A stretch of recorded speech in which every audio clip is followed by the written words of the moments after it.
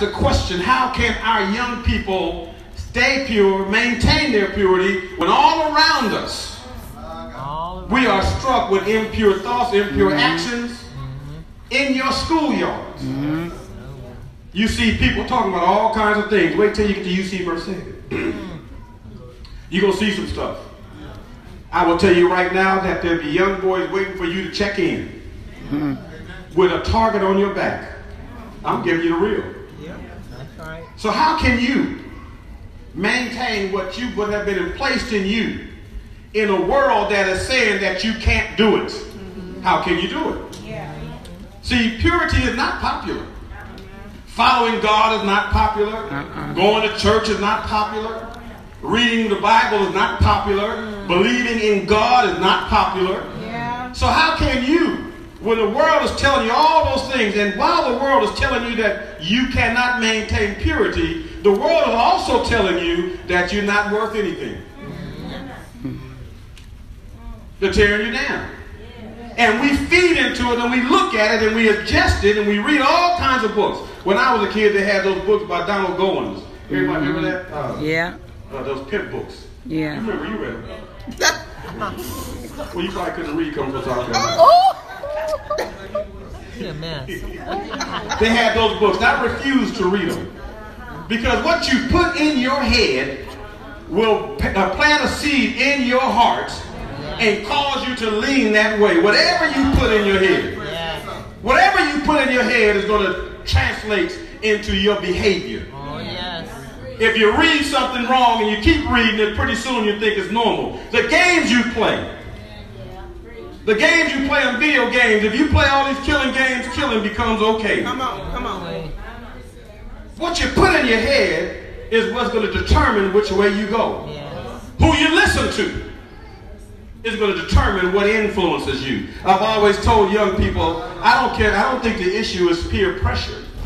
The issue is peer identity, who you choose to hang out with. Because who you choose to hang out with will identify what kind of person you're going to be. Rabbits run with rabbits, turkeys run with turkeys, eagles run with eagles. And if you are an eagle and run with a turkey, pretty soon you're going to forget you're an eagle and think you're a turkey. You're going to try to gobble and you can't do it. But the turkeys will take you in because they're happy that you're brought down to the level that they are. People are trying to bring you down when God is trying to bring you up. How can a young person maintain their purity? The contemporary culture is opposed to the concepts and practice of purity and righteousness as a lifestyle choice. After all, that's what we're talking about. After all, this message is about lifestyle choices. And how to live to God's standard of right living and how to resist the influence of the world's standard of right living. The world says there's a way that they think is right. God says there's his standard. The Bible says that there's a way that seems right unto man, but the end of it is death. So if you listen to the world's standard of living, you're headed to destruction. The world keeps changing their standard. I remember there was a time when marriage was popular. Yes. That you couldn't wait to get married. A young girl couldn't wait to get married. Nowadays, they don't get married. They're moving in another direction. And matter of fact, marriage is becoming almost an obsolete culture. They have changed the definition of marriage. Yes, they have. They say love who you want. Love anybody you want to love. That wasn't God's standard. The world changes the standard and you are susceptible to that because they're putting that in your head. And they say that you can love anybody you want to. Pretty soon they're going to say you can love anything you want to. Next thing you know, you're going to have some dogs walking down the aisle with somebody getting married. If you continue on that track, no telling where you will go to. What is God's standard of purity? Because this is what we're talking about. You maintaining your purity in an impure world. I want to let you know the world did not start off impure. When God created, everything was pure, everything was balanced. The lions wasn't killing the lambs. You never heard about anything preying on anything. All you saw was peace. Yes. All of a sudden, Adam and Eve decided they wanted to be grown. Yeah. They wanted to declare their independence from God. They said, I want to be like God. And they were already like him because he had placed his image in them already. Yes. But what did they do? They said, I want to do something else. And they took of that fruit. Something as innocent as a piece of fruit. It wasn't the fruit that caused the sin. It was the disobedience. And it changed the whole world. Yes, it did. The whole culture of the world was changed from peace and prosperity to death and destruction. Oh, yeah. That's what we're facing today. And the world is still on that track of trying to destroy young people's lives. But your lives are valuable. The psalmist opens this verse with a question. How? How can? And he's talking to the young. But it ain't only to the young, because I'm going to tell you, sometimes these old people try to think they're younger than the young people. How can you old young people stay clean? I ain't talking about anybody in particular. Don't look at me.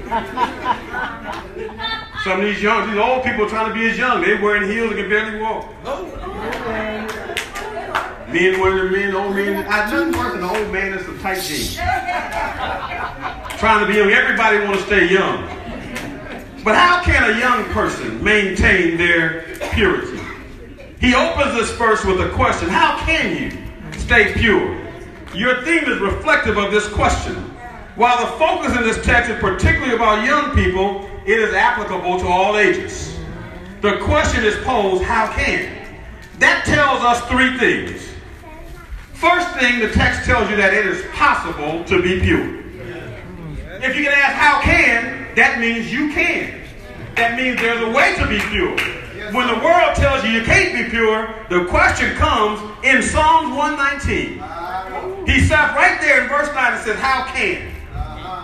In the old King James verse, says, how can a young man, woman, boy, or girl cleanse their way?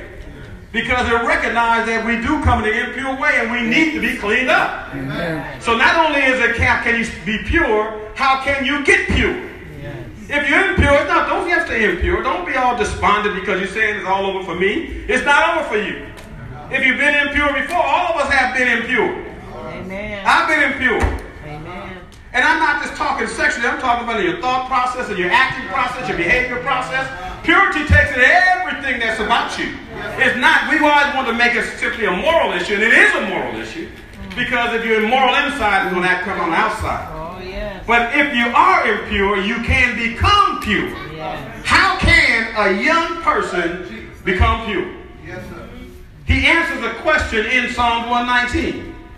So the first question he says is, he lets you know that it is possible to be pure.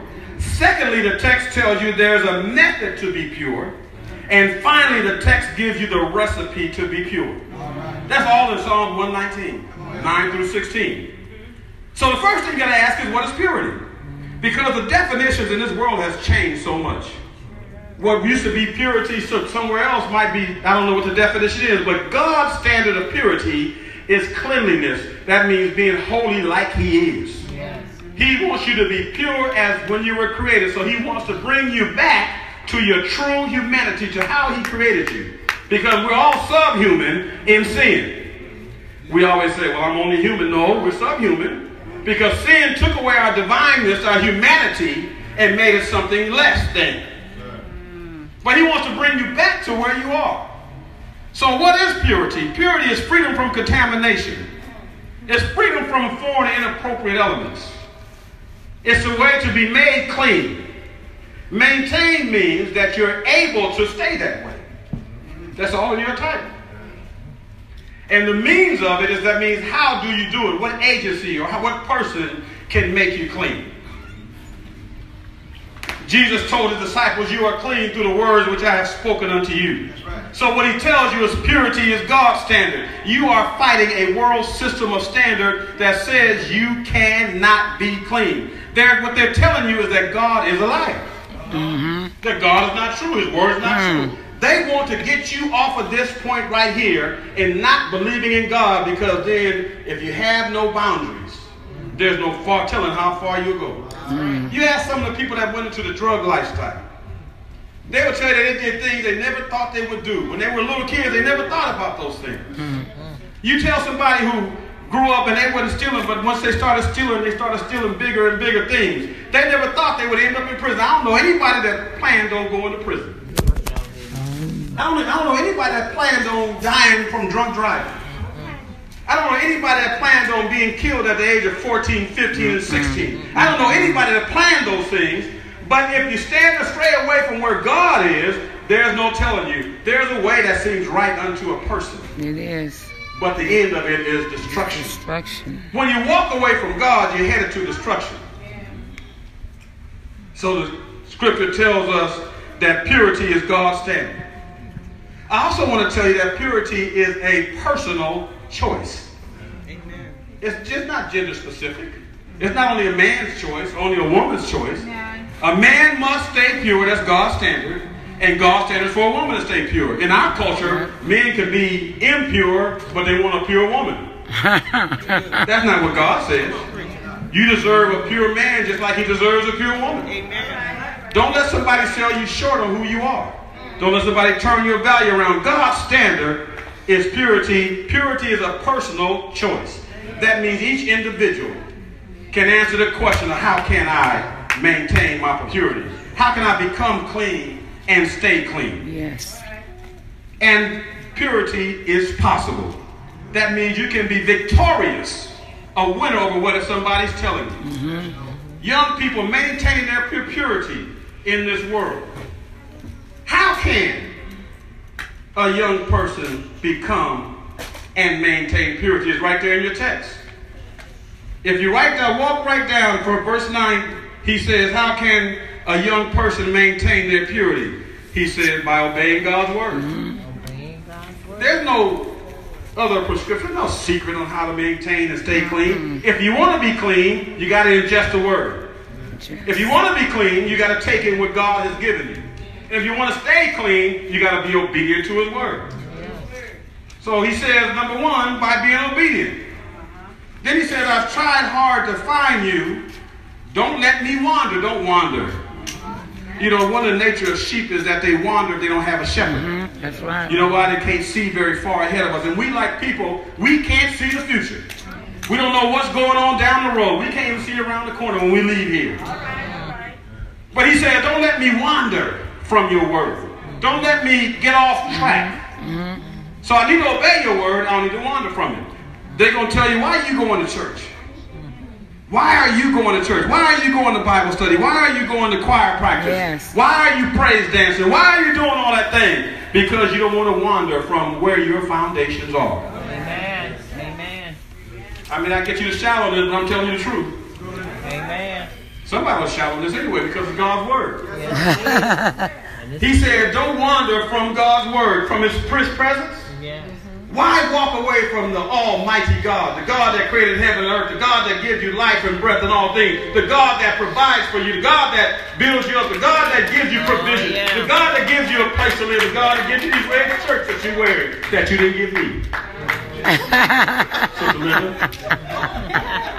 I like those shirts. I like what's on the back. God provided that through people.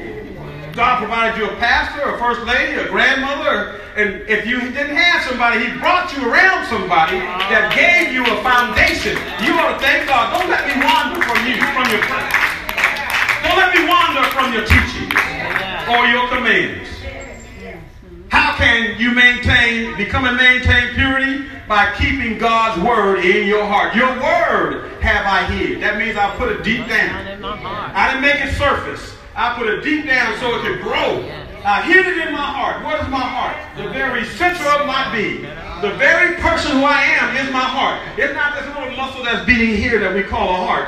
That's a muscle. But it's way deep inside. It's who you are that when you leave here, that it goes back to God. Your word, not the world's word, not Cleveland Prince's word or anybody else's word. Your word have I hid in my heart. How do you stay pure? Hide his word in your heart and you won't sin against him. How do you maintain and become and maintain purity? Praise him for his word. Oh, yes. You ought to give him the morning thanking God that he has given you direction. Trust in the Lord with all your heart. And don't lean to your own understanding. See, we want to follow our own mind, our own thoughts, and we go downhill, and then we fall down flat. We say, can you help me? Lord, I need you. In all your ways, and whatever you're doing, as a young person, as an old person, in all your ways, acknowledge him. And he will give you direction. He'll give you direction from his word. How can you? You need to praise him because he's good. You need to praise him for his love. You need to praise him because he has brought you this far. You need to praise him that one day you were born and he put you somewhere. And that he continues to provide for you right now. You're wearing the best of clothes. Yes. You eat the best food. You have a grandfather you can lay your chest on. He still wants you to put your head on his chest every now and then. You have people that are around you that love you and have picked you up. You ought to praise him for his word. Then you ought to recite his word. That means say it out loud. Remember when I was a kid, I used to be scared of dead people. He sure is. I saw what you put in your mind. I saw those Dracula movies. He's scared of dead people. He I is. saw Hitchcock the birds, and every now and then you can see a bunch of birds, I get scared. Because them birds would peck out everybody's eyes. I got nervous. See what you put in your mind. I used to run by graveyards. He did. I was running by I thought I was cool. I was going to the University of Santa Clara and walking all cool. Had my little derby hat on and my Stacey Adams shoes. Y'all don't know about that. And I get by the graveyard and I take my hat off and I was going. They wonder why I was so fast. I was running from the dead. I thought Dracula and the vultures and everything was going to get me. But I would recite out loud. Greater is he that is in me than he that is in the world. Resist the devil, and he will flee from you. Submit first. Seek the Lord while he may be found. Don't worry about the devil. He's walking about as a roaring lion who's seeking to be devoured, but I can resist him. Steadfast in the faith. I will recite it out loud when I'm running by that graveyard. And any other danger I was in. Just recently I was in Palo. And my jet ski overturned in the ocean. So y'all better be glad I'm here. Y'all must have been praying because here I am today. I had a life jacket on, but I still was scared to death. It turned over and I'm way out there. Stephanie couldn't see me. Nobody could see me and nobody was around me because other jet skis went away. And I'm hanging on saying, help! You couldn't see me over the horizon. They didn't see this little black hand waving up there. I'm just hanging on and I started thinking, though the billows may roll, my soul is anchored in the Lord. That kept me calm because I know in whom I believe. And I'm persuaded that he's able to keep that which I have committed to him until I gave my life to him. It's his life. I don't want to drown in the ocean. I said, they ain't going to find me. Stephanie going to go home and spend all that insurance money. She's going to drive my Cadillac, sell my Ford Flex, decorate the house the way she wanted. Ain't anybody going to find me. But my soul is anchored in the Lord. We thank him for his provision. So I stood out there. It took about 10 minutes to find me. I heard somebody point. I said, here I am. They turned that thing over. I tried to scramble on that jet ski and I rode it back in. I made sure it hit the beach before I got off. So cousin, don't get on jet ski. Get on a glass bottle boat or something. Don't get on jet ski. But my soul, that word, when the billows may roll over my soul, came to me. Okay, because all the songs that had been placed in my heart started coming to me. So it kept me calm, not panic. You know, a lot of times we die because we panic. That's right. But it kept me from panicking because thy word have I hid in my heart. I was able to recite the scriptures for them moments. And it kept me safe. Yeah. Rejoice and value God's word. Place high value on it. It is not simply another book. It is not Plato, Socrates. It is not Tupac. It is not Biggie. It is not Drake. I can't stand Drake. Anyway, it's not Drake. It's not Kendrick Lamar. I know a few of them. I don't listen to them. I just watch BT. It's not them. They may say some good things every now and then. The Bible say good things all the time. Yeah. You can't foundate your life on Kendrick Lamar because you know why? He's nervous sometimes. He's scared sometimes. And life overwhelms him sometimes. Yeah. But if he turns to this, he can be pure, he can get pure and stay pure.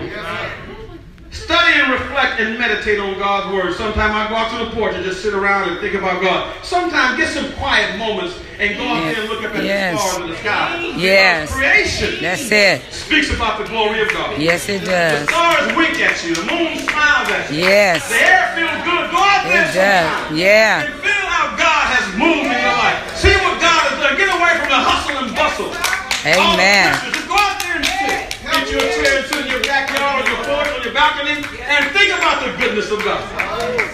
Amen. Think about it. And don't forget God's word. He says right there. He says, I will delight in your statutes. Oh, yes. And I will not forget your words. The opposite of purity is impurity. Impurity is contamination. Don't you know when your body becomes contaminated, that's when you get sick? Yes. A flu virus is contamination. Yes, it is. Does that feel good? Get the flu? No. Bacteria. You get a bacterial infection. That's contamination. That makes pure impure. Anything that's introduced that is not of God is impure. And it will contaminate you. Yes, it will. So there are three ways contamination happens. It's what we put in our minds, it's what we participate in or practice, and who we associate with. Three ways that contamination happens. I'm almost done. What we put into our minds, what we participate in or practice, and who we associate with. Okay. If you want to be contaminated, hang with the wrong people, read the wrong things, and practice the wrong behavior. You're contaminated. You're contaminated. What's your good news? You can be cleaned up. He can start you on your way all over again. Oh, the good news about God is that He's merciful and His mercy endures forever. So even if you fall down and get contaminated, He'll pick you up. He'll clean you up. He'll wash you with His word. He'll make you up. Hallelujah. And you become a new creation. That's the good thing about God. Hallelujah. Philippians 4:8-9 says, and now, dear brothers and sisters, one final thing. Say hallelujah. Fix your thoughts on what is true. What's in your mind? Oh, yes. Fix, face, plan. Meditate. Think about it. Don't be moved. Fix your thoughts on what is true. God's word is true. Let God be true. And the world a lie. Every man, woman, boy, and girl that's opposite him, let them be a liar. Let God be true. That's right. Fix your minds on what is true. Wait till you get to preach in a minute. And honorable. And right. And pure. And lovely. And admirable. Listen to those terms. Those are all positive terms. Fix your thoughts on things that are lovely, that are true, that are pure, that are admirable. Look around you and look at people who are living the right kind of life. Look at them and model them as they're following Christ. Don't think Beyonce can have all the churches she want to have. I ain't following Beyonce around the corner. You know why? Because she going to die and she ain't going to rise again. Not for my sins. Jay-Z, I'm opposed to him anyway because his whole name, he's trying to call himself Jehovah. He's telling you he's God. Jehovah, Jay.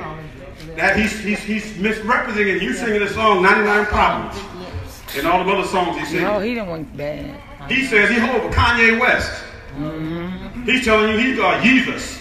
He's saying he's Jesus. And you listening to that fool. I hope he's listening. Conway, you're a fool. If you think you're Jesus, you're a fool. I wouldn't follow you down the street. Matter of fact, Kim Kardashian got you all messed up. But if you fix your minds on what is true, and what is honorable, and what is pure, and what is lovely and admirable, think about things that are excellent and worthy of praise. Keep putting into practice all you've learned and received from Unity. From Pastor Green, from Linda Sutherland, from Pastor K. Ron Braxton, from Pastor Rivers, from Sister Londa Rivers, from all those that are teaching you. Put into practice what you've heard and learned and saw them doing. And then he said, the God of peace will be with you. If you want to stay pure, maintain purity, get pure, follow what God says. Why is maintaining God's word and standards of purity important? 1 Timothy 4:12 says, don't let anyone think less of you because you are young. So now you have no excuse. You can say, my excuse is that I'm young. He says, I'm working today. He said, don't let nobody despise your youth. Look down on you because you're young. What you said here, don't let nobody look down on you.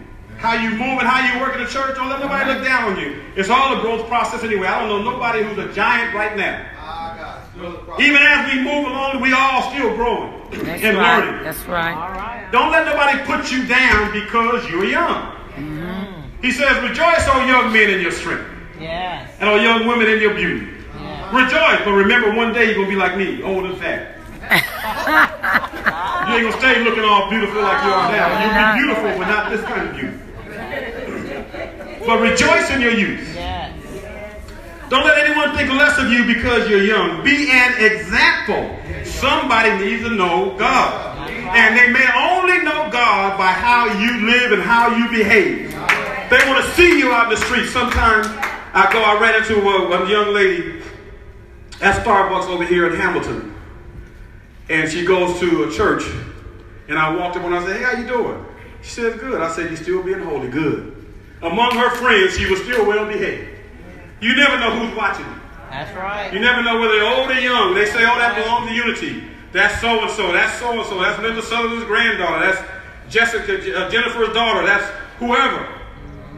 They know you because you have said something. And if you maintain your purity, somebody will know that they can remain pure. They can get pure. They can pick up and get pure.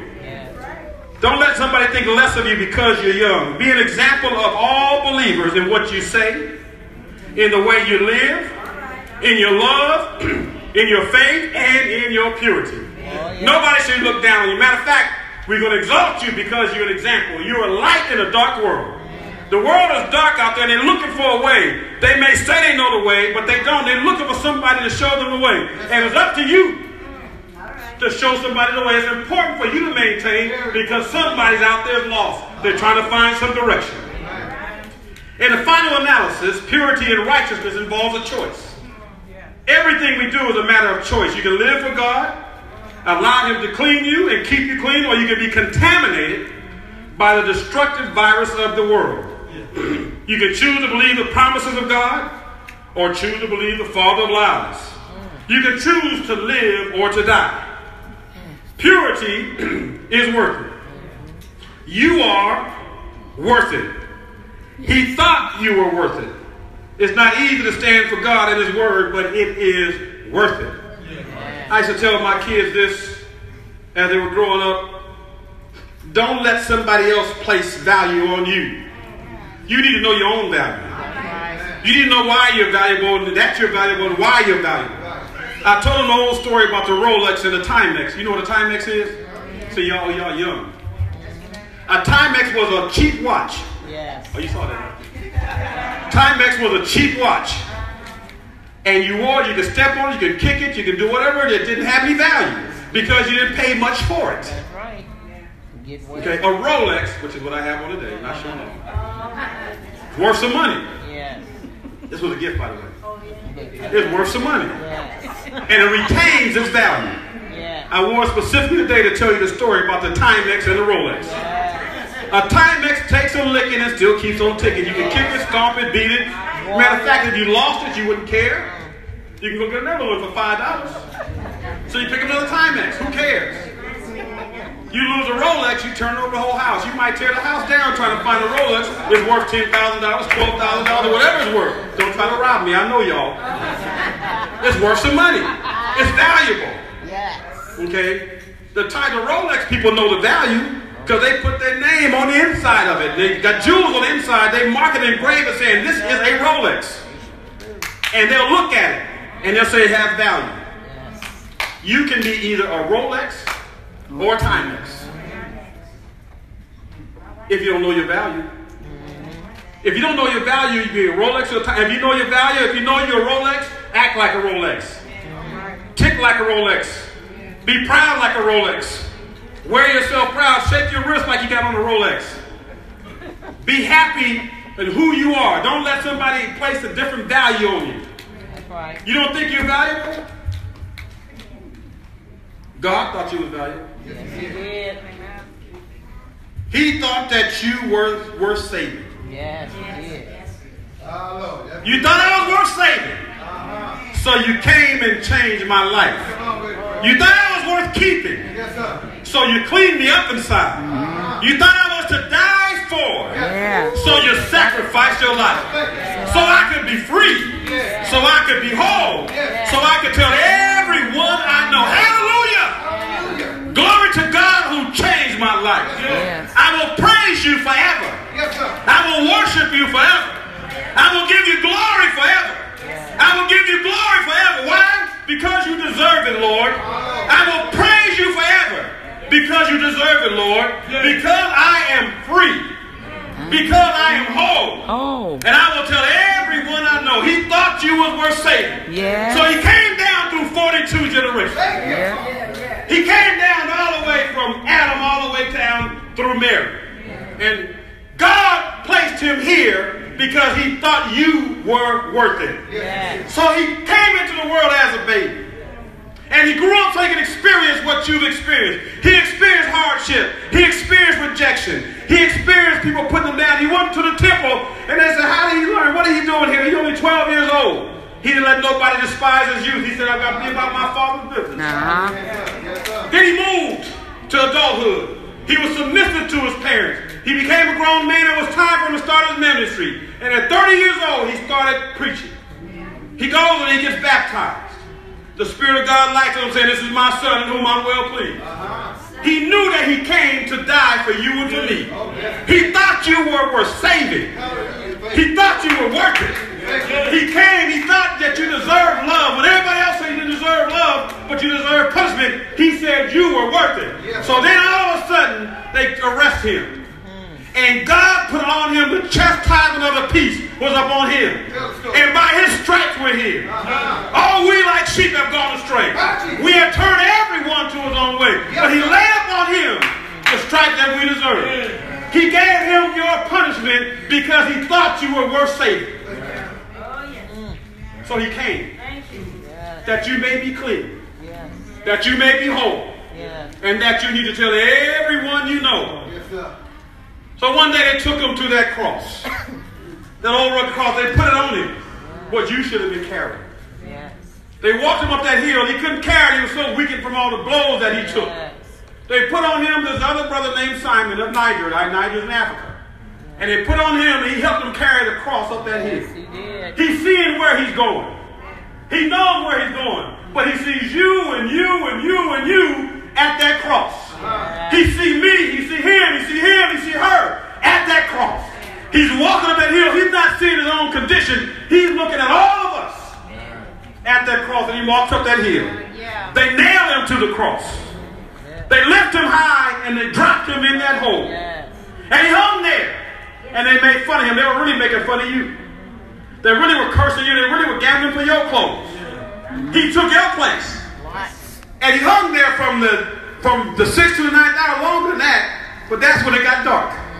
He hung there all day long. Yes, he did. And he watched everybody make fun of him. He saw his mama crying. He saw his friends crying. You think your friends turned on you as a best friend, said he didn't even know it. He did that for you. He thought you were worth saving. And he hung there. And he hung there until he died. Yes. They didn't kill him. He just died because he was dying for you and me. Yes. Then they took him to a borrowed tomb. I'm so glad it was borrowed. Because if he had put a down payment on it, he wasn't coming back. Yeah. When you borrow something, you give it back. And he laid him in a borrowed tomb.